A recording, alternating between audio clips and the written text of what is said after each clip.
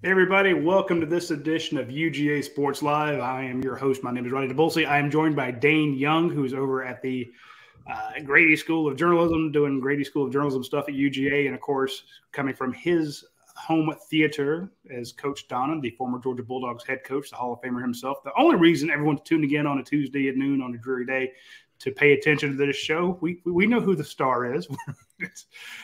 I'm not going to make any bones about it. You're here to hear. You are here to hear Coach Donnan, and we appreciate that. Of course, this show would not be available or possible without our friends at Athens Ford, Your Pie, Prime Shrimp, Dead Soxy, My Perfect Franchise, and Academia Brewing Company. Shout out to all of them. We will mention them later on in the show. So stick around for the commercials. I know you enjoy them. Coach, Georgia is now the SEC East champs yet again. They go into a hostile environment in Mississippi State. Dayne was there. Dayne can tell you how nasty it was. Cold game, tight game in the first half. A little frustrating there towards the end, but I mean, it's still as you and I watched the game, and it's nip and tuck as it seemed. Georgia wins by a handy margin. Very beat the spread. I should be upset about that, but a lot of Georgia fans were just they didn't want to be that tight. They didn't want to be that nervous for that long during that game. But I think we need to point out the fact that Kirby Smart has won the SEC East yet again, and they didn't celebrate. There's like one sign. They didn't really talk about it. How is that real? I mean, I remember the SEC East being a big damn deal, and everyone's like, oh, well, that's good. I mean, that's nice. You know, it's like getting free fries with your entree or something, but no one really cares. Yeah, I think they probably had their own little private celebration. But Kirby's thinking ahead, and he doesn't want to let his guard down publicly. But, I mean, realistically, when you dominate the league like we have, particularly the last 2 years, I mean, you got to go on and finish it up against Kentucky. But I'm interested to hear from Dayne right off the bat about the atmosphere and being down there live. And then after his take, then I'll come back in there. But don't want to take any of your thunder. So what was your what was your take being down there? And then I'll give you my synopsis of the game, Dayne. Yeah, first time I'd been to Starkville, and I thought Georgia fans turned out, and they were pretty loud. Had about a quarter of the stadium, maybe getting closer to a third. Mississippi State fans show up, and they do get loud, and the cowbells are a thing. And Georgia just played right on through it. I thought it was really impressive. It was a very cold and uninviting game in the sense of you could tell a lot of people just were uncomfortable. In fact, it was Javon Bullard just came out beforehand in warmups and just like kept running around constantly, just trying to find warmth in there. I like the atmosphere at Mississippi State. It's the only SEC school that I think you can get to the stadium with zero traffic. Like we get within a mile of the stadium. And my wife's cousin who went with us, he looked over and he was like, hey, there are the lights for the stadium. You think that's the stadium? Well, yeah, that's the only lights in Starkville. So it was fantastic. I thought Georgia had a really good performance in a tough situation. A lot of really good teams have gone there and struggled, and Georgia wasn't perfect, but the game was never in question. Yeah, I was really impressed with the way we started. Then we really kind of shot ourselves in the foot with a couple interesting decisions. But at the same time, Kirby owned up to it. The players owned up to it. That's when you have the kind of adversity that happens sometime in football games, you've got to be careful that you don't let it bother you too much and give the other team too much credit. So I think the way we started out the second half just really kind of put any kind of doubt in the mind of anybody that Georgia's going to go ahead and win the game. But one of the things I tried to do last week secretly was look into the preparation a little bit, because you're playing against a team that has different type of offense and defense than you normally see. Now, we've heard about Tennessee and what they do and, things like that. But this air raid thing, which we saw against Samford a little bit, is something that has either been really good for Coach Leach or really bad. I mean, when they throw for over 300, they win. When they under 300, they don't do much. And I just thought our preparation, the way we mixed up our coverages, the way we got enough pressure, and it can't be said enough about the impact of Jalen Carter on our team at this point. Just the fact that he has come in there and given a little life to the front a little bit, just from the standpoint, if you want to run on us, try running at me. I'll just throw you around. If you want to single block me, which I thought was very poor by Coach Leach's staff to think. Kind of reminded me of Lincoln Riley when they played the championship game, the first round of the playoffs against Oklahoma and against Alabama, and they thought they could single block Quinn Williams, and it took them a whole quarter to realize that they couldn't, and the game was over. Same thing Saturday, to have that center helping out on other guys instead of helping on Jalen Carter was ridiculous, but I'm glad they did that. But I think what it does with our team, you got a guy there that everybody in our program knows is just a dominating guy because you have to go against him every day. But it just gives you that presence of a guy that kind of like on offense. Bowers is going to play good. He's going to do everything humanly possible to help you win. Bennett is. But you got one of your all-star guys, and I heard Kirby say, hey, look, we need to get him in there as much as we can. We're not going to have him much longer. So let's don't let him be on the sideline. Let's use him. And he gives you just a different approach on your pressure. If you look how much better we're pressuring the quarterback since he started playing, even without anybody else, then that's really affected the game. And then offensively, I just think the fact that we're spreading the ball around so much, people keep talking about a running game. It's hard to run on a 3-3-5. I'm just telling you, you don't see it every week. It's different people coming off the edge, you guys. But we did just enough effectively on that. And then the comeback kid, Ladd McConkey, just really did do what he needed to. And then we got a senior performance from Kyrus Jackson, made 2 outstanding catches. I'm talking about big-time Sports Center replays that he made that really sealed the deal in a lot of ways. When you talk about touchdown passes, I heard somebody talking about how many times this year that we've thrown the ball and been tackled on the 1 or 2. We've got about 7 or 8 or maybe 9 touchdown passes that ended up not being that got tackled on the 1 or 2 that set up a score. You saw the one to Kyrus. You saw another one that got down to the one, I think, with McConkey there later on. So I'm talking a little bit in circles here, except the fact that I do feel like that the team approach is what is getting us here. They've got their own identity. They're not worried about last year. Everybody knows their role.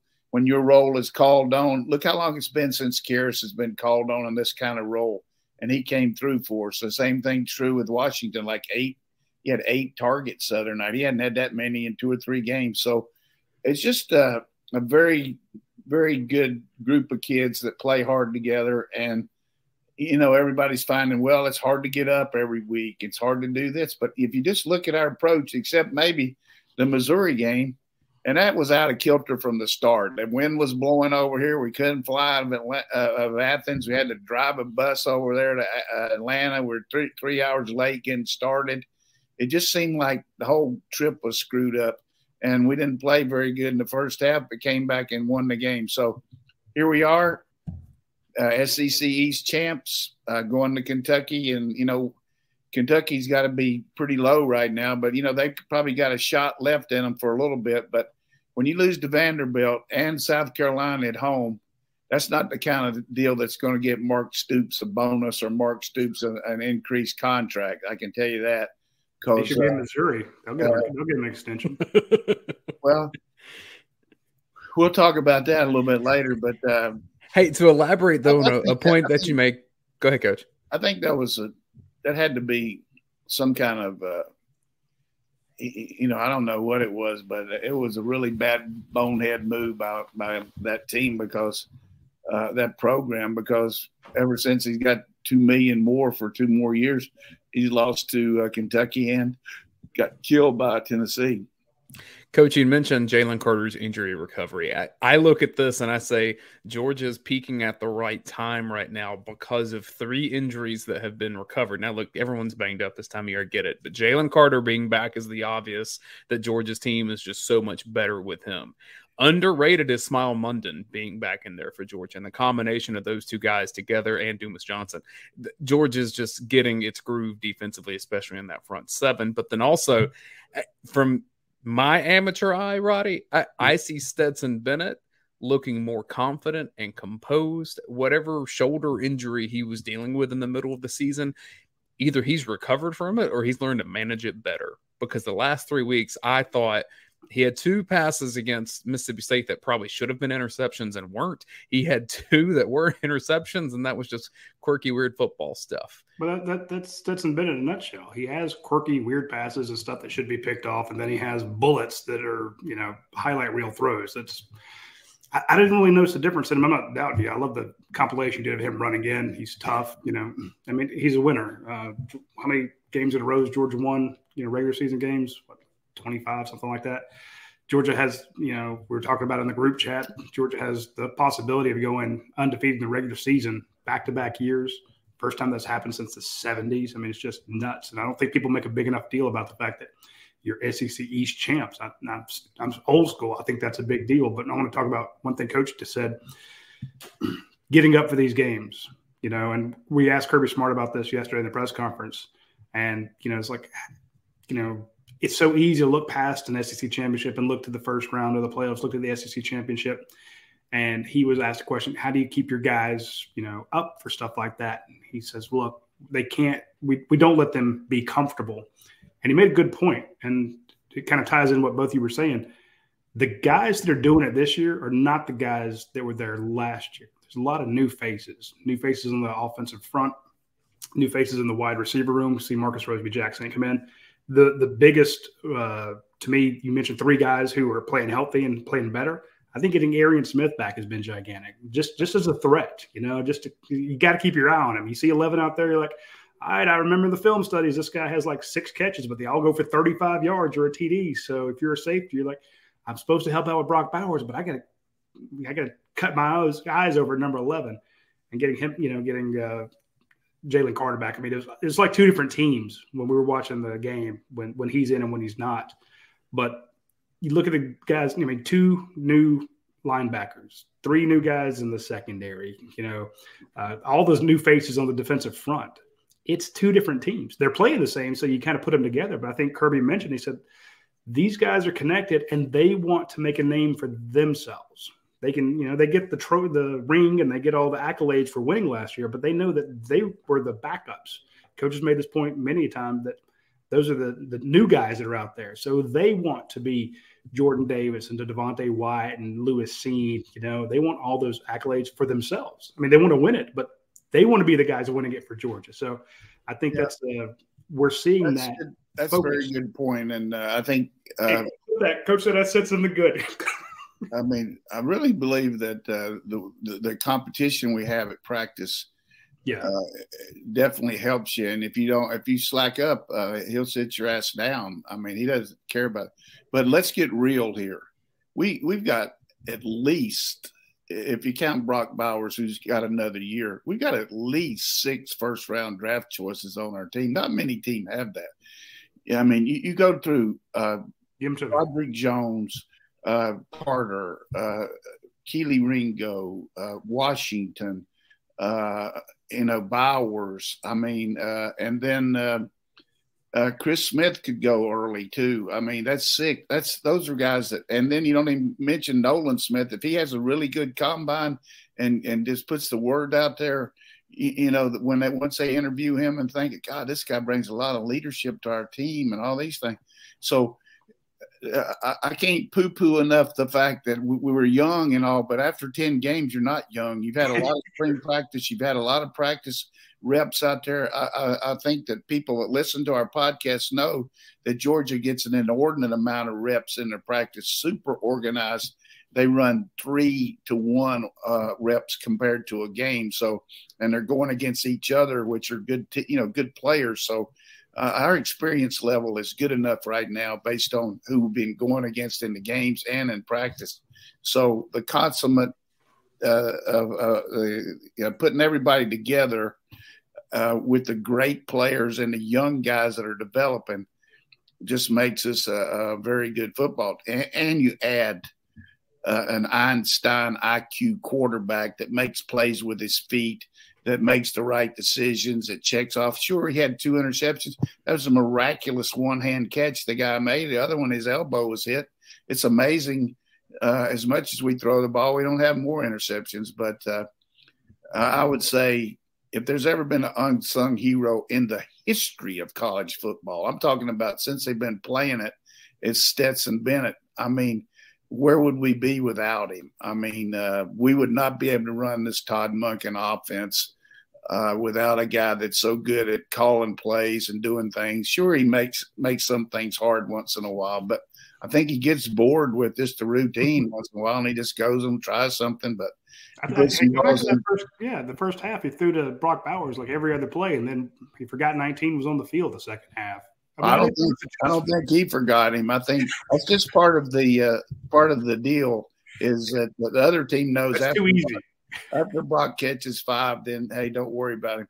But I heard, I watched this film Don't Lie with Dayne and Brent, and they do a tremendous job. But the thing that I like, he's got all these stats from Pro Football Focus. But if you could tell me anybody in the history of football that's had 103 touches, 95 receptions, 8 runs, and 21 touchdowns, that's a 5-to-1 ratio of touchdowns to touches.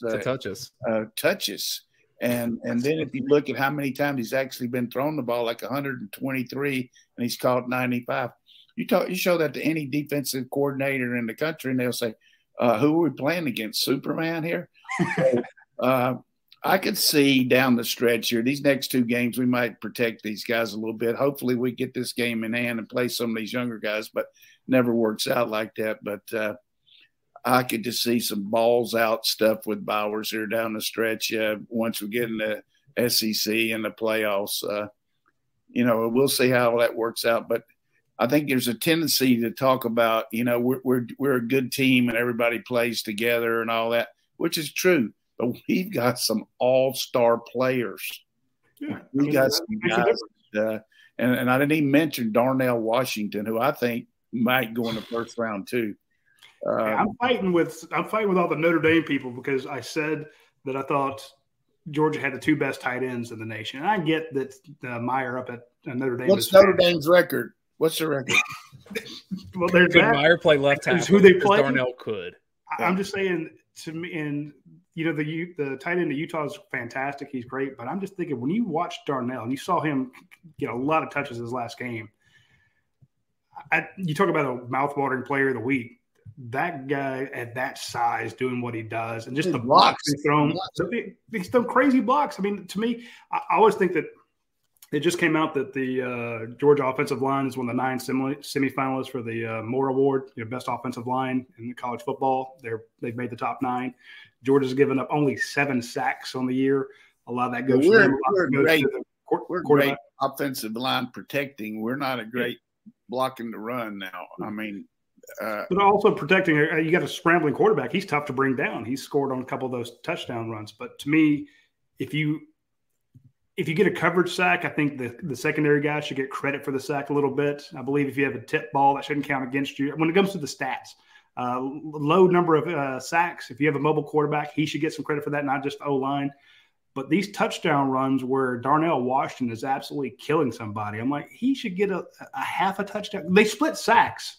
Why can't you split touchdowns when you get a great block on the perimeter like he throws? So, that's not going to happen. But I mean, you make a point there. But hey, Radi, I want to play. We got another guy that over there is going to get drafted high. I don't know what's going to happen with him. I hate he's had some issues, but 7. I mean, Gilbert.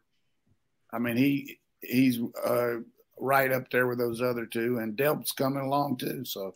Radi, as a team, how many touchdown passes do you think Georgia has thrown this season? I have no idea. All right, it's 18. How many rushing touchdowns do you think Georgia has? 18. How many? 24. 32. So we got about 8 that are 1 or 2 yard runs. I know because we got it down there. We're like unbelievable inside the red zone. Touchdowns, and it's like 55 out of 56 or something like that. Nation's best average. And they've spread it around. Daijun Edwards has 7. Kenny McIntosh has 6. Stetson has 7. Kendall Milton has 5. That blew my mind. It's the only team in the nation that has that, by the way. No team could say we've got 4 or 5 guys with 6 rushing touchdowns. It's getting to the point where it's a historical stat. If you go back and look at some of the stuff Dave McMahon puts out, I should have done the math remembering that stat, but it's freakish how they run out. And I remember, Coach, I feel bad for Dylan Bell. Remember how close he got? It was like within inches. To Coach's point, Brock Bowers has 3 on 4 carries.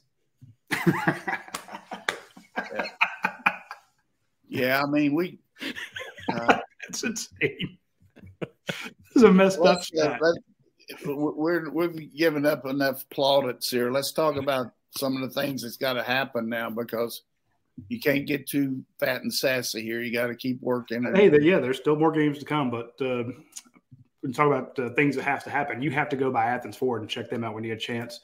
I want folks to swing by there, check out their 337 vehicles on the lot. Check out their lifetime powertrain warranty. Check out the fact that you can actually look at a car online. You can reach out to if it's a nasty day like today and you're like, hey, I need to go look at cars, but I don't want to go out in the rain. It's crappy out there. Reach out to Timmy or any of you guys in the sales department. They'll walk out there. They'll put an umbrella and put you on a Zoom call or a FaceTime call and take you out there and walk it around so you can see inside and outside. Also want to mention they have a $500 discount for recent college grads and current college students. Same with the military. If you're a veteran or an active member of the U.S. military, you too may qualify for $500 off. So check out our friends at Athens Ford. I'll be going up to Lexington, Kentucky for this Georgia-Kentucky game. I will be driving my Ford Explorer up there. I'm not renting a car. I love my Ford, and I think you will love any of the vehicles you get there too, especially the fact if you need any service done, you had a long drive coming up, check out their service department. They will take good care of you when you get that chance. Man, you'll need that Explorer because you may hit some ice on some of the mountain roads up to Kentucky. Speaking of ice and things that are cold, if you want to work with some folks that I was thinking of the people that have the franchises for like snow plows and stuff like that. That's a good franchise. And if you want to get a good franchise, check out My Perfect Franchise. Andy Ledecky. He's a great guy. He does his whole job is to get you into the right franchise. There's about 3,000 different franchises out there, and they're not all restaurants. I always thought, to me, I didn't really think about franchises too much before we started talking to him, but I was like, franchises are just a restaurant. No, they're home businesses. There's a lot of service industry type stuff. So if you want to diversify what you have going on, you want to get out of the corporate rat race and gain control of your income and schedule. You want to be the person signing the front of the checks, and not the back. Let Andy guide you through the comprehensive franchise evaluation. He has tons of franchises and business ownership experience, so you lean on him. It doesn't cost you anything. Go to myperfectfranchise.net and reach out to Andy Ledecky. He sponsors our show. He sponsors our website. He's a good guy. And he's gotten a lot of UGA Sports readers into new businesses where they are the boss. So hit up Andy Ledecky, and he will take great care of you. Coach, Georgia and Kentucky, and Kirby Smart said that in the past couple of years, this has been the most physical game that Georgia has played in the regular season schedule. But this year it looks like a different Kentucky, mainly because of its offensive line. What's Georgia facing against the Wildcats? Yeah, I mean, I went back and studied that Vanderbilt game a little bit just to see, I watched it kind of off and on getting ready for our game. But, it just looked like that they thought they were going to throw their helmets out there and win the game early. And then all of a sudden Vanderbilt sprang that quarterback run situation, putting Wright in there, and it really made them worry about the perimeter. And then they were able to break some inside runs on them and threw some play action passes. But the biggest thing is Vanderbilt is last in the country in pass defense and close to last in sacks. And they only got 103 yards passing, and Vanderbilt had 6 sacks in the game. And it just shows you the inability for which we've seen all year for Kentucky to protect Levis, who, has got a lot of love about being a big, strong quarterback, but he's not getting any help. They got 2 really fast guys on the perimeter, and Rodriguez is a good back. I mean, he takes on a lot of hits, but I think our quickness on defense will help us gang tackle him. And then if they do feel like they can going to try to throw, I think we can put some enormous pressure on them and cover them pretty well. Offensively, they don't give up a lot of plays with their defense, big plays, but, they just haven't been near the defense they've been in the past. Gave up 44 to Tennessee. They lost at home to South Carolina and Vanderbilt. I mean, any way you look at it, you can put lipstick on a pig and do all that stuff, but we know that the history up there, it's a tough place to play and all that, but I don't know how tough it is right now, the way the fans are. Maybe for a quarter if they get it rolling, but I could see them. Everybody's talking about how good the Cats are. I was reading about Tom Izzo this morning, the basketball coach at Michigan State. They're playing the Kentucky Wildcats tonight, and he's saying this might be the best Kentucky team I've ever seen. So hopefully a lot of those fans are worried about basketball and aren't going to be up there banging away for the Cats. But they got a tough road to hoe to finish 6-6. I mean, they could be 6-6 here. They lose to us, and then they got to go play Louisville, who's a good football team, if their quarterback's okay. He didn't get to play a lot against Clemson, but I just think take care of business, understand what's at stake. What I used to always tell my players in a game you're supposed to win is if you prepare like you're playing against a really good opponent and know your assignment, anything they do that's out of kilter and get, good breaks and all that, we can overcome because we prepared for them. And you owe it to your buddies that have been working their ass off to play hard so maybe they can get in there and play some more. So I think that's going to be the mantra this week. Let's take care of business, go up there and play our game and get a lot of guys in there and then get ready for the Ramblin' Wreck from Georgia Tech or 12 o'clock kickoff, which when I read that yesterday, I did a couple of conga dances outside my house because I was worried they were going to be playing at 7 o'clock. We got an advantage there. We're playing at 12. LSU's playing at 7 o'clock on the road at A&M. So that's going to be – they're going to get home late. I hope they're real tired and start off the week with a loss to A&M, but that probably won't happen. No. Kirby said that the team got in from from Mississippi State like 1:30 in the morning, so it does make a difference. I know a lot of the Georgia fans wanted a night game, and like Kirby should be raising hell about this. I'm like, Kirby ain't raising hell about this at all. He doesn't want a night game. He wants that noon game. He wants to be prepped. Exactly. What do they want a night game for? I mean, just think to show about the lights and I'm like, I don't want to. And again, a night game on the last game of the year, right after Thanksgiving, it's cold as hell. Think about the big picture. We need to rest up for the next week. But the big picture for us, from a recruiting standpoint, it's always cool to have all the lights and to show it off. And the fact there wasn't one all year, so a lot of folks were hoping for that. And I get it. They're beautiful, but to me, that's more of a let's do that in the beginning of the season thing. Okay, I don't catch that stuff, so I'm sure you. I know. Well, you think about it like a coach. We're seeing it from the fan standpoint. It's from the entertainment standpoint. Like the TV programmers and marketers are telling you that Georgia and Georgia Tech is not a big draw.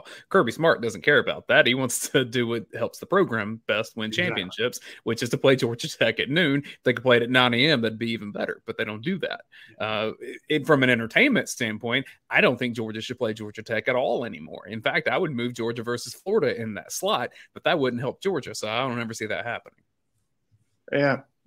So what we got next here? Well, I think if we're going to drop, everyone talks about dropping Florida. Well, dropping the Jacksonville game and moving into home and home. If you're going to say, well, we can get rid of that tradition, we can get rid of the tradition of playing Tech too. Sure. I actually think all of a sudden you got a 9-game. We're going to see a 9-game schedule here, and yeah, you're right. I think that's going to happen. I tell you, two teams that aren't really looking forward to the next couple of years. I wouldn't think Texas and Oklahoma. I mean, Texas looked like Ned in the first reader against TCU, who hadn't played very good defense all year, and they shut them down. And Oklahoma loses. Oklahoma, I got so mad I was watching that game. They had 4th and 1, West Virginia, and the nose guard for Oklahoma lined up offside on 4th and 1. I mean, you got to really be well coached to do that. Oh, I know that's tough for you, but I feel also bad about JT Daniels losing his starting job. I don't OU anymore like I did after seeing this year. I mean, I got to get somebody else as my second team, I think. Hey, stick with your North Carolina. Yeah, I'm happy for North Carolina. I mean, of course, they're going to have another good basketball team. They got a good transfer in that Nance kid, Larry Nance's brother.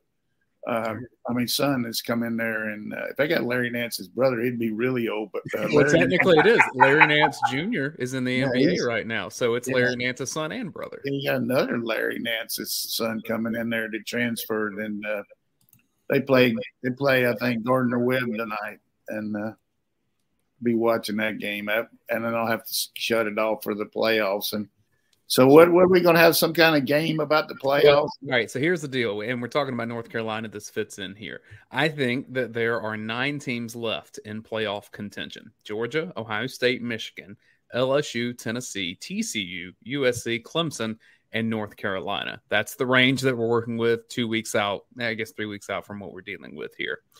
Do you see Georgia running the table? Kentucky, Georgia Tech, LSU. I do. I mean, the percentages are really with you. I mean, basically playing 2 of the 3 at home, the game over there. And it's a big deal for us to win the championship. We haven't won it but once. And Kirby's really, that's been our goal all year, to win the SEC championship. So I watched them Saturday against Arkansas. Arkansas didn't have their quarterback, but they're not tremendously laden with talent. They got some good players, but I feel good about us winning these next 3. I agree. And so that would knock out LSU. We don't have to talk about them, though I do think they will beat UAB and Texas A&M before they play Georgia. But if LSU did win the SEC championship game, where they end with 2 losses. Right. Let us get to that. Yes, and there is a chaos scenario where that comes. Okay, you got a chaos scenario. I didn't know. Tennessee, South Carolina, and Vandy, they're going to win those. Yes. Okay. Yeah, they're winning out, but they got a real bad situation. They're not even the division champion in their league. I don't care who they beat. Everybody's going to have to lose for Tennessee to get in. It has to be the 27 Alabama scenario, which that's exactly what happened for that to come to pass. Ohio State has Maryland this week. Michigan has Illinois. Following week, they play each other. I think they'll both be undefeated for that. And I think either team would beat whatever the other side of the Big Ten puts in the championship game, which I have no idea. Is that Illinois? Is that Purdue? I have no idea what's going to happen with that. I don't know that it matters. Yeah, I think Ohio State's got a better chance of getting in with 1 loss than Michigan does, because Michigan's had such a terrible non-conference. I know they played Hawaii. They played Connecticut. I can't remember who the other school was, but the biggest thing there is their non-conference. So Michigan's got to be undefeated to get in. Ohio State might get in at 12-1 if USC, some of those teams, we'll talk about them. There's got to be some teams lose, but I don't see 2 Big Ten teams in there right now. TCU has Baylor, Iowa State, and the championship game, which I'm assuming is probably Kansas State. Right. I feel like this about we've got to remember the regional bias on this committee that picks all this stuff. There's going to be some West Coast bias. There's going to be some mid-America bias, and there's going to be some anti-SEC bias, because everybody thinks about SEC always gets 2 in and all that. If TCU ends up 13-0, they're in. If they're 12-1, they might still get in because of what they've done on the season, because of that bias factor. And the same thing is going to be true with USC. But a lot of it has to do with what happens with us, Ohio State. If both of us are undefeated, those 2 are in. Now you're going to have a cluster to see what happens. But I say a team like TCU with a undefeated records in for sure. A 12-1 probably's in ahead of Tennessee. USC is the Pac-12's last hope, but it's a gauntlet down the stretch. UCLA, Notre Dame, and then the championship game, which is either Oregon or Utah, potentially Washington, but probably Oregon or Utah, the winner of that game this weekend. And what I see with USC is a dominant offense with a great quarterback, probably the best quarterback in the country, and a defense that's just holding on to every play. You just can't outscore everybody every week, and that's what happened to them against Utah. They ended up Utah went for 2, but again, Pac-12 bias, West Coast bias. If they win the rest of their games, they're in. I don't care what happens; they're going to put them in at 12-1 because everybody wants to see Pac-12, there's enough people on the committee. You watch it. They're number 8 right now. If they beat UCLA, they'll keep moving up. We'll have to see. But I'm just talking about from a veteran coach standpoint, not a Georgia fan like I am. This bias on the committee is they want 4 teams, not 2 that are from the SEC. They want to spread it out if they can. So Tennessee, as much as they deserve it for a lot of reasons, they're going to have all these teams that we just talked about lose. USC's got to be out. TCU's got to be out. Michigan. I mean, all those things got to happen. We hadn't even got to Clemson yet. Well, it's the ACC situation because it's Clemson and it's North Carolina, because Clemson has Miami, South Carolina, then the ACC championship against North Carolina. North Carolina has Georgia Tech, NC State, and then the ACC championship against Clemson. Either of those as a one-loss ACC champion is right in the heart of the conversation. Yeah, I think North Carolina's 10 right now, and the Clemson's like 9. But you're going to see the same thing we talked about the West Coast admit. Now you're going to get back over here. ACC champion at 12-1 gets in before a 11-1 Tennessee. Because I like destruction, I have come up with the utter chaos scenario, and here's how this goes. If LSU were to beat Georgia, Michigan beats Ohio State, but then loses to Purdue in the Big Ten championship game, North Carolina wins out. TCU has 1 loss, but is the conference champion, so meaning they lose to Baylor or Iowa State, and then USC wins out. In that scenario, you would have Michigan 12-1, but not a conference champion. Georgia, 12-1, but not a conference champion. Ohio State, 11-1, but not a conference champion. LSU, 11-2 as the SEC champ. Tennessee, 11-1, did not play for a championship. USC, 11-1, Pac-12 champ. North Carolina, 12-1, ACC champ. TCU, 12-1, Big 12 champ. That would be 8 teams that you would have to parse through at that point. Well, USC would be 12-1 instead of 11-1. So if they won that, But let's just say it like this: as long as we win the next 2 games, then if we lose to LSU, we're in because we're number 1. They're going to not knock us out all the way out of the top 4. So I would say we're in. Then what's going to happen with Ohio State? I don't know. I don't know that, but I know this: USC, TCU, North Carolina, Clemson, and Georgia. I think that's going to be a big shot. I don't see Michigan getting in if they would lose the championship game with their record.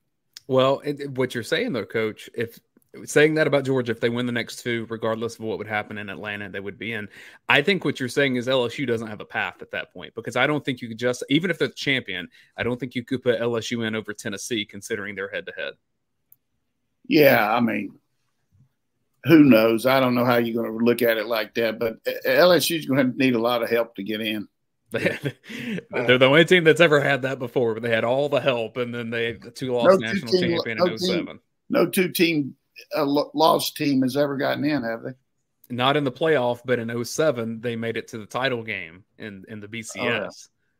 In that weird scenario. We can talk about that later. That's a lot of what ifs, but at least we covered it. But I would just think all these Tennessee people are whistling Dixie right now, thinking that they really are. I mean, they think they are in. They're like, we got it. We're there. We don't have to go. We don't have to get beat up in the SEC championship game. They're getting rewarded though by not playing a championship game, and a little bit if these teams lose, but they're getting discarded for not being a conference even division champ. So you got to play these championship games, and everybody's playing them. TCU, USC, Georgia, Clemson, North Carolina, all of them are playing it. So you need to be rewarded if you win it.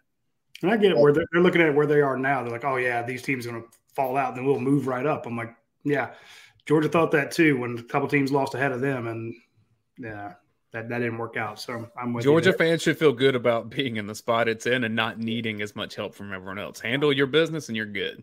They don't need that at all. All right, speaking of handling your business, today is Tuesday. It is Double Points Day over at Your Pie. You need to check them out. They have the spicy Italian pizza. It's here. It's not going to be here for long, so get one while you can.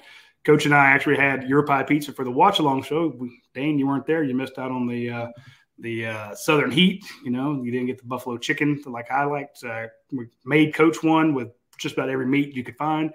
Same price. Doesn't matter what you want. You design your pizza. You start with the crust. You put on the sauce. You put on whatever cheese you want. Then you add all the toppings. They don't charge you for any extra cheese or extra toppings. You don't have to pay for all that. But what I tell folks to do, what the game time is this weekend, go ahead and order your pizzas today. Order your salads, order your breadsticks, order your custom pasta. You can get the big ones. You can get the 10-inch. They have the 14-inch ones, the 10-inch personal, 14 big ones. Hit any of those, set up your gelato. Order it today to be picked up on Saturday. That way you get your double points on Tuesday, and it works out real great for you. So I may have missed out on the watch-along show, but you're going to miss out this weekend because you're going to be cold on that sideline in Kentucky, I was cold in Starkville. I'll be sitting there enjoying some pizza with Coach. When I get into Lexington, I'm going to go to a place called Toulouse and Bourbon. It is a fantastic New Orleans-style restaurant up there because I love New Orleans food. It's my favorite food town in the entire world. And I've eaten at some crazy places, but it's really good. Speaking of New Orleans, one of our sponsors is a place called Prime Shrimp. Prime Shrimp is in New Orleans. They make fantastic shrimp. You can't miss on this stuff. They it's peeled, it's deveined, and it's seasoned. And they put it into these plastic bags and they freeze them. You go to primeshrimp.com. You order the French Quarter Alfredo, this garlic herb butter, the lemon and cracked pepper, the Louisiana shrimp boil, or just the plain, their signature season's phenomenal.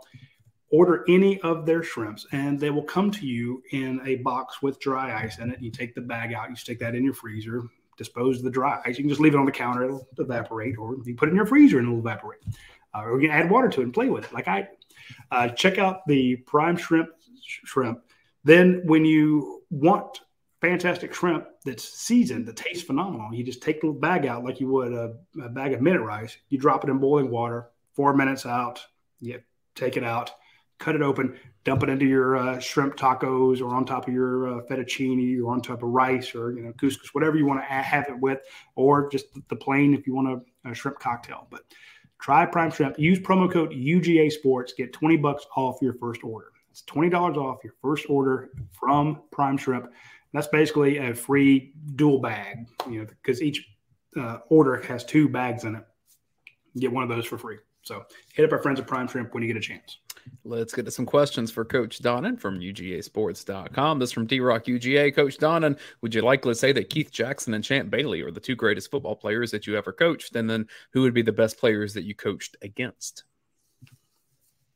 Well, there's certainly Champ's the best all around. He played both ways. I'm looking forward to him getting inducted in the College Football Hall of Fame. He's already in the Pro Football Hall of Fame. That's going to be out here in a couple of weeks. But and Keith's in there too. But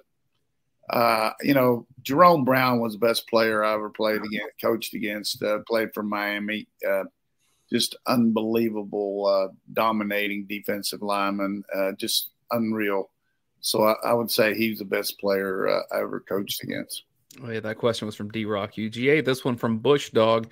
What are your thoughts on using 30 as opposed to 6 at the goal line? Some Dajan Edwards at the goal line question. That's a good question. Never have been a real proponent of a scat back type on the goal line, although we have done a pretty good job of letting Edwards kind of bounce around and fill the gash. McIntosh is more of a slasher type guy that's got the power to, we've been very successful.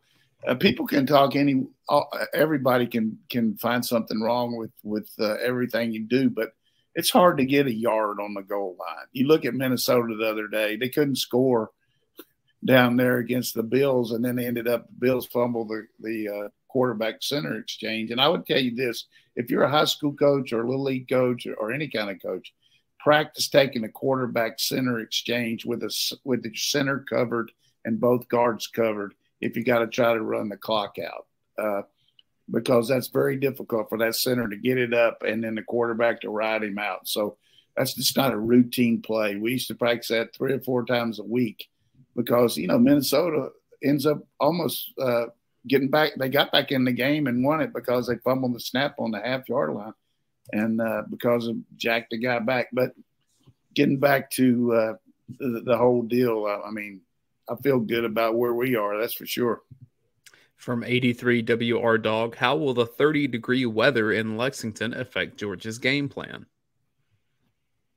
Well, let me look into this. I'm Karnak the Magnificent. Hey, nothing against his question, but who knows? I don't think it'll bother us much. We practiced yesterday out in the cold. It was the high 30s in Starkville, and they played pretty well. Missouri and at Starkville, pretty good. I think it's a little bit. You change what you do? It's going to be a little bit different scenario because they run that hammer and tong offense. I mean, but we should be okay. I just hope it doesn't become real blustery and affect the passing game. It's going to be cold catching the ball, but all of a sudden the wind's blowing. That makes it tough too. But certainly a good question that he had. That's for sure. I don't want to make light of it. I'm just saying.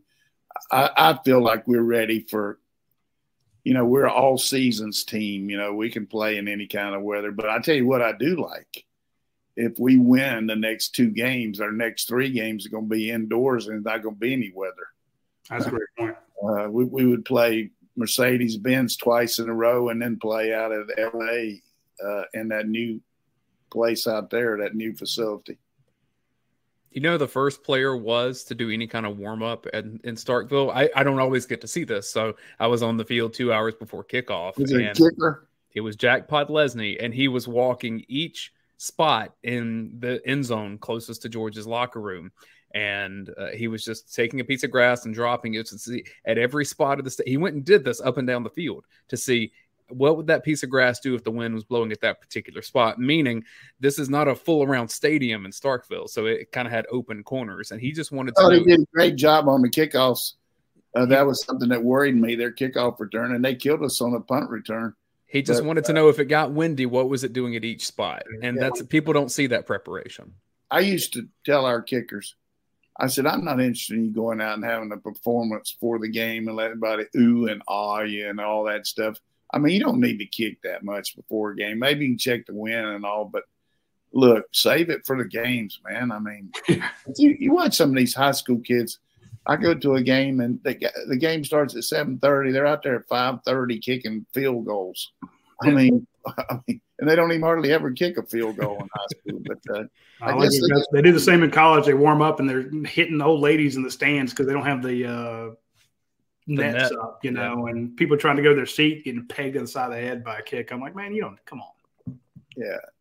I tell you, one of the things that always bothered me about the sidelines warming up was other teams' cheerleaders, haunting us or getting after us and saying stuff to our players and all. I mean, they, acting like most of these guys have never even had a jock on over there yelling at these guys. And we were playing North Carolina, playing Clemson one year, and they had this sissy guy over there just kept getting on us. And so I went over to Matt Kupek and I said, hey, Matt, I'm going to tell Billy to run down the sideline. I want you to throw the ball right towards that little sissy-ass cheerleader there, and I'm going to let Billy run right over.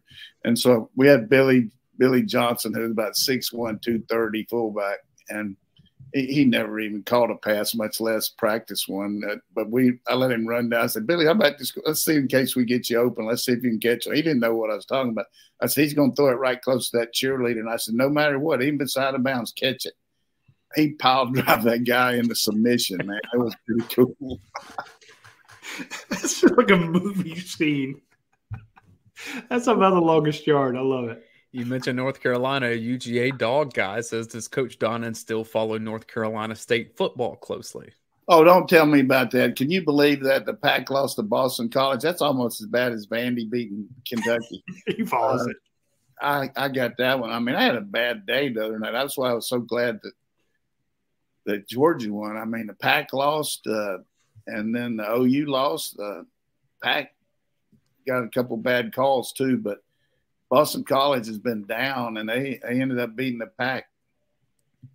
From Blocker 57, any thoughts on who takes Auburn's job or how much longer Nick Saban will keep coaching? Yeah, I think it's a two-man race right now between Lane Kiffin, if he wants to leave Ole Miss, and if he doesn't, I think they're looking at Hugh Freeze, and just because of his success in the Western Division, I think he's going to be a little bit having trouble getting okayed because of the stuff that happened to him with the NCAA. Not necessarily his own problems with his off the field stuff, but I would say those two guys, and maybe Matt Rule's name's coming up, the Baylor coach who was coaching at the Panthers. I mean, Cadillac Williams doing a good job, but they're not going to give an unproven coach that's never been a coordinator the head job there just because he played there. I think it's too big a deal. As far as Nick, I think probably chapped because they lost 2 games this year. You're going to try to keep coming back next year, but you're going to have a new quarterback and they lose a lot of good players. I mean, last year was a rebuilding year for them. This year was supposed to be their year. So I thought before the season started, I thought they were going to be lights out. That was tongue in cheek about last year. I know. He was talking about it. I thought that was karma, though. Realistically, though, they lost 2 games on the last play of the game, but they could have also they won some on the last play of the game too. And then last week they won one on the last play of the game because they held Ole Miss. I couldn't believe what Lane Kiffin was doing down there on the goal line. I mean, never kicked field goal a couple of times and then ran the ball down there and then threw 3 passes. I mean, he's a very brilliant offensive coach, but you'd have to really question their play calling there at the end of the game. Question from PTech1: when a team like Kentucky loses to a big underdog like Vandy, does it demoralize them for the next game, or do they come out playing energized? Will Levis did say that. Will Levis said that he wants them playing with their piss hot. Well, I've heard that saying before, but there's nothing good can happen when you lose to Vanderbilt. I mean, I don't care how much you want to get your stinger going and all that and get fired up. Certainly, this is not the Kentucky team we've seen the last 3 or 4 years. They got holes in their offensive line. They don't have near the defensive presence up front as far as just 2-3 deep big guys. Fairly good, solid secondary, plays a lot of zone. Have trouble in the kicking game and haunted them against Ole Miss and against Florida. They barely beat Florida. They lost to South Carolina and they lost to Vanderbilt. So plus they lost to Ole Miss. So they could give us a fight if we go up there and don't do what we're supposed to and really mess around and give them some breaks. They could play with us, but this team's too focused. I mean, we're on a mission. Hey, before you ask any of the questions, I want to mention our friends over at Academia Brewing Company and tell you about some of the new stuff they have. Check out this chicken salad wrap they got. I mean, that looks phenomenal. So they're doing a specialty food out there, but they got their homemade chicken salad, lettuce, tomato wrapped in a flour tortilla and served with choice of side. It looks phenomenal. You can see the pictures there. Of course, their Hopperdesiac is back, one of the best beers on the market. I know people like if you like a hoppy beer, that is it. The Hopperdesiac gets all these rave reviews. It has its own cult following.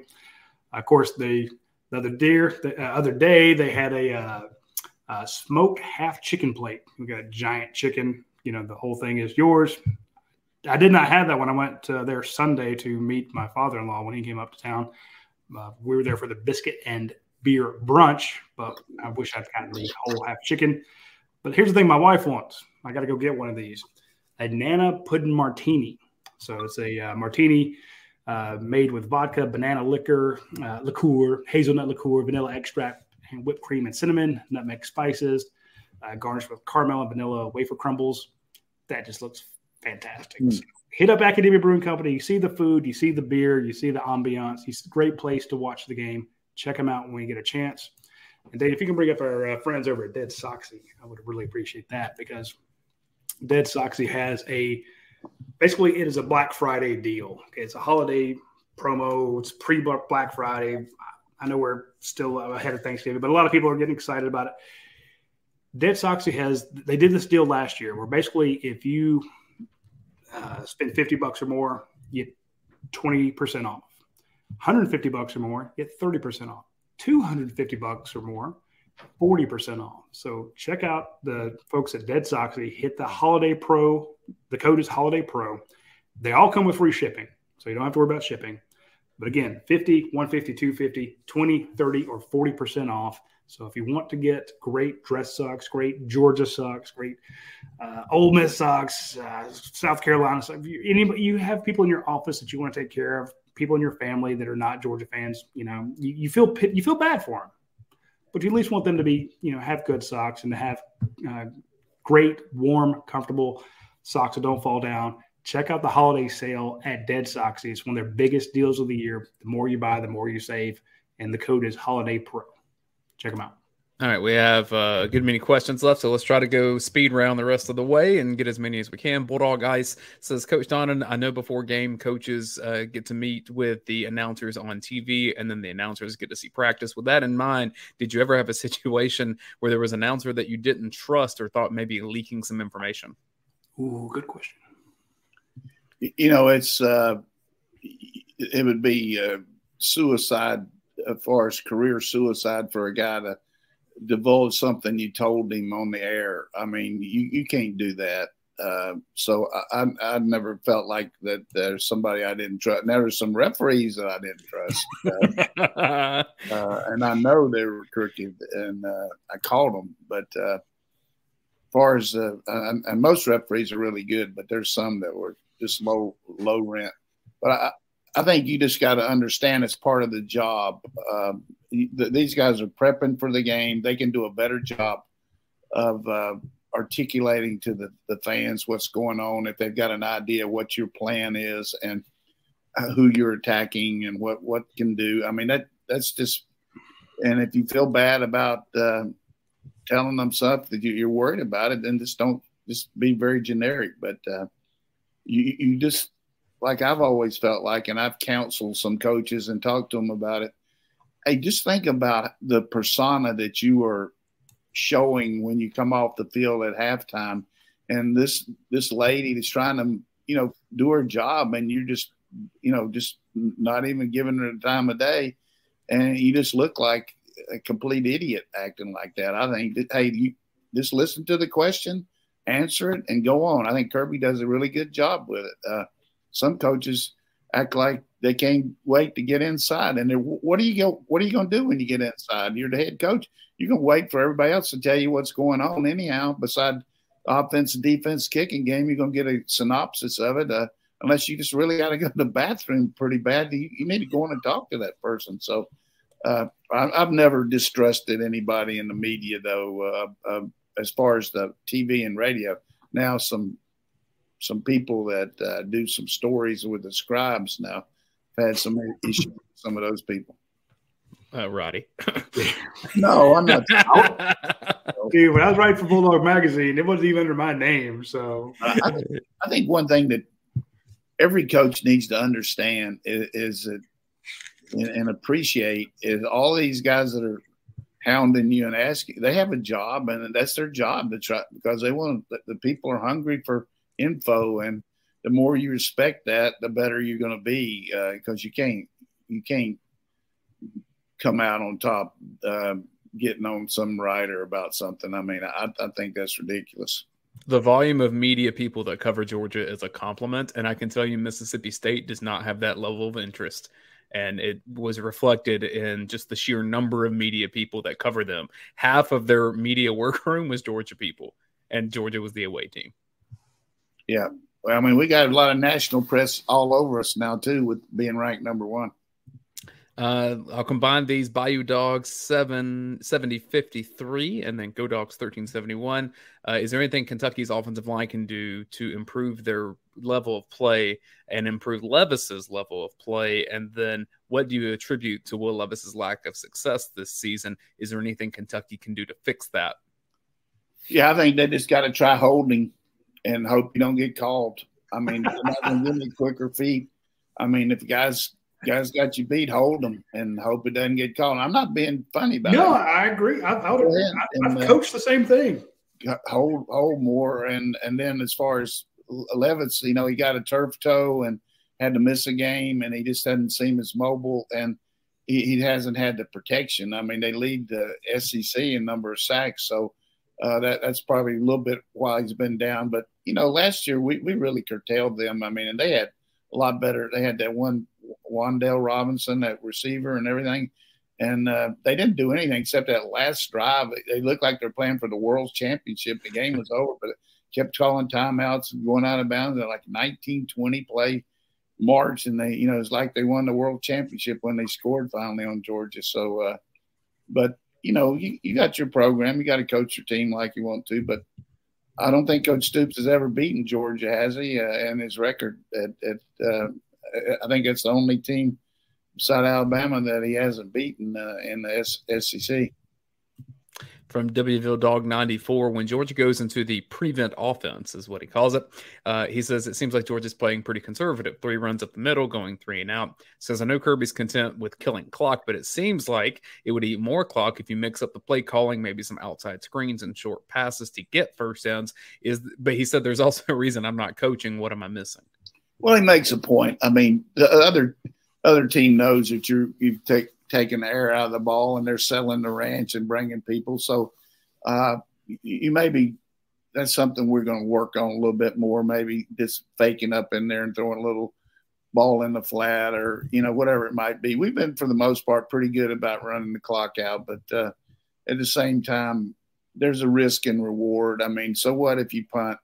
But it's certainly, so what if you punt is not the answer if that gives a team a chance to come back and seal the game with a score. So you got to look at what's the chance of us winning. If you got one play to win the game and it's 3rd and 3, throw the ball to Bowers, even if it's a little risk involved. I mean, go with your best guy. We'll go with 2 more here. Some people ask about LSU. We're going to push that to another week because Georgia doesn't play them yet. But we'll have plenty of discussion about that later on. This from G-Funk 20. How much of a concern does UGA have at outside linebacker? There doesn't appear to be tremendous dudes next to Nolan Smith, with him being out. Beal's solid, but not game-breaking. Marvin Jones Jr. seems young. Sherman seems like his time has passed, is what G-Funk says. And Chambliss is solid too. Are you worried about OLB? Yeah, we got some issues there. I mean, you can't lose a guy with the significance of Nolan Smith and and it's very similar to last year when we lost Adam Anderson. Right down the stretch, it was tough. And we had to adjust to it using some different ball players in there. But fortunately, we had Nolan Smith and Bill was a backup. But now Bill's the number one guy. I can see us using that Jaguar package where we continue to put in some extra guys on pass situations, and Washington's one of them, number 11, and then number 7, Marvin Jones Jr. But down on our base defense, I just think Bill and Chambliss are doing a good job, and they're the type of guys that and I've talked to Radi about this, and maybe you too, Dayne, up there, that some guys are really good when they're surrounded by 9 or 10 other good players. But if you just look at them one-on-one, they don't make as many plays because they're not the athletes that some of these superstar guys are, but they play within the realm of the defense and play technique, and they play assignment, and they're set up to play that position, which is to play your role and do your job. So I think we'll be fine there. We won't be dominant, but we'll be okay. And projecting forward, Darius Smith is a name in future years. Everyone needs to keep track of. That guy is really fast. He's going to be about 245. He's a budding big-time player. I mean, really good. And I can't say enough about some of the development of certain guys like Bullard and Lassiter. You look at them right now, and when fall camp started, just amazing how they've taken the coaching and how much better they are. Not to mention Malachi, who we knew was going to be good, but I mean, he's a big time player. And it's really, you got 2 safeties there that a lot of pro teams would like to have right now. We'll wrap with this question from Simplicity. Coach, can Stetson Bennett change any play he wants to at the line of scrimmage, or is it just some plays? He seems to do a really good job of getting Georgia in the right matchups, or maybe is that all Monken? Well, it's Monken from the standpoint he coaches, and Monken and Buster Faulkner, they train. You're at the liberty of your quarterback once a game starts. Sometimes you'll look to the sideline and they'll particularly in a spread offense where they'll have a play and then they'll change the play from the sideline and it'll go up there. But most of our changes are at the line based on what he's been taught, whether to change a run to one side or the other, or whether to change a pass to a run or vice versa. But most of it's protection-wise, getting the right kind of look to take care of what they're showing. And then we have the RPOs where he can throw it or run it based on what the team does. And we had a deal the other night, which we had to question, well, why did we throw the ball on 3rd and 3 when we were trying to run the clock out? Looked like with maybe trying to make a first down and then get in there. But it was an empty formation, and they have a situation where you can throw the ball or run the quarterback draw. But if you get outside pressure, it's hard to run the quarterback draw. So he ended up throwing it, and it ended up being a bad play because we didn't catch it, and then we had the bad punt. So he can change anything. He's got a lot of liberty there. But if Mary Beth tells him not to change it now, he won't. That's all the questions we have time for. We'll sneak some of these in future weeks, some stuff about LSU, some just coaching stories. We'll have a full off season for that kind of stuff. But, man, what a packed show. Well, yeah, we can just carry them over to next week. I doubt there'll be a whole lot of people wanting a preview of Georgia Tech, so we'll mention that next week. So, you can't look ahead, that's for sure. That's part of coaching, but bring on LSU's what the old coach says. Bring them on. Don't look ahead, but bring them on. I love it. All right, folks, big shout-out to Athens Ford, Your Pie, Prime Shrimp, My Perfect Franchise, Academia Brewing Company, and, of course, Dead Soxy. Remember the Dead Soxy sale. Hit them up. Now's a good time. Tune in next Tuesday. We'll be reviewing the Georgia versus Kentucky game, and we'll answer some of the questions we didn't get to, plus the questions in the comments. If you have questions over there, drop them in. We'll try to get to those next week.